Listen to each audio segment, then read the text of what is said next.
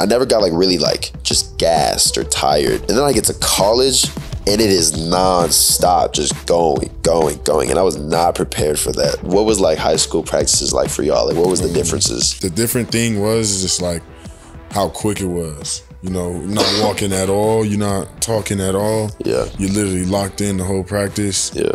And everything is literally 100%. I feel like a lot of kids will slack in high school because they know I still get to go home to my mom, get baby, whatever. But up here, if you don't go 100%, you're going back home. Yeah.